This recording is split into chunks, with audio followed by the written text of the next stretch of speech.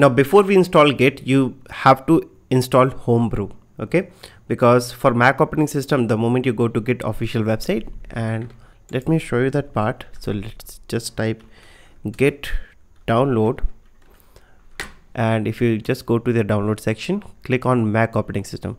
See, for Windows they have direct installer, you can directly continue, but for Mac we need Homebrew. So if you click on Mac OS, it says Homebrew. So if you have a new system, then make sure you have a Homebrew. If you don't have, then you have to install it.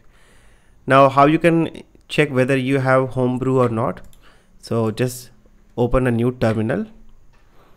Okay, just a second.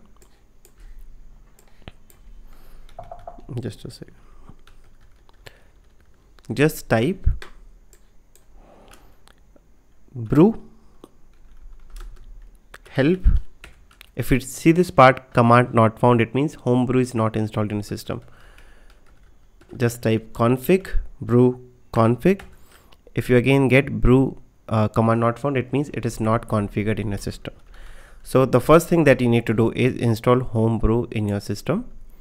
Now what exactly is Homebrew, you must be asking. So Homebrew install the stuff that you do that you need that Apple didn't. It means it will simply help you to install a couple of things which you need in order to work. Okay, so it's quite easy installation. No need to write any program or something. You just need to copy this command. So paste that in Mac OS terminal or Linux shell prompt. If you already have, you can skip this part, but if you don't have, you need to install it. Okay, so again open the terminal, and I will just use Control V, Command V. Okay, just a second, some additional characters are coming. Let me remove that. It is just because I have used a wrong combination of keys. So Control V and hit enter. Now it will ask you the password, so let me enter the password of my system. Now it will ask you press enter or return to continue, or if you want to abort, use any other key. So I will press enter from my keyboard. Now it's going to take a couple of seconds for me or minutes, and once it is done, then we just need to run few more commands and we're good to go.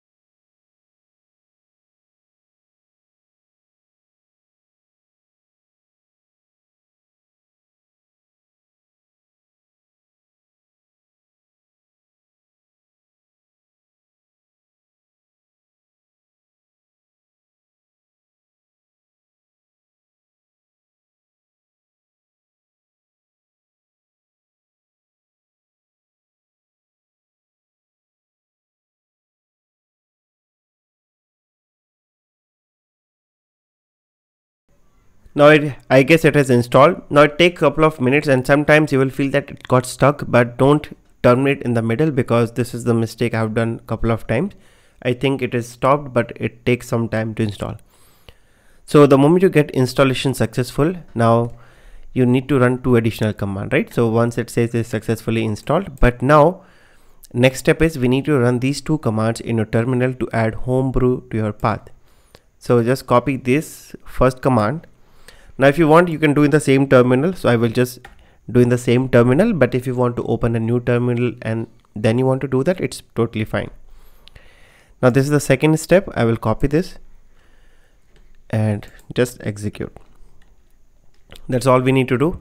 And now you can restart this terminal, or I can open a new terminal and we'll make sure that brew commands are working fine. Okay, so just type brew, just type doctor, or first type brew config. It should give you the configuration. Okay, you can see this homebrew version 3.5.5 and couple of other details. Clear this. Let me run one more command, brew doctor, and hit enter. Again, it will give you a couple of details, and if you're getting these details, it means homebrew is installed successfully, and now we can install Git in our local system. A bonus point for those who are struggling. So let's say in between the network connection is down, maybe your system got restarted or something happened. Because of that, homebrew is not able to install successfully. In that case, you will try to do this process again, but again, between you will get some Git error. Okay, because in between, if your installation is stuck, it will not allow you to do it from the scratch. So what small thing you need to do, just go to this go option and click on this go to folder, and you will find this folder called opt. Okay, which is just type opt/opt/ click on go. Here you will find homebrew directory. In case if you want to start again from the scratch because the last installation was not successful, you can delete this folder and do this installation from the scratch, and this time it should not create an issue. If it is happening in the first go, it's good, but in case if it is not happening, delete this homebrew, go to this opt, delete this folder and restart the process.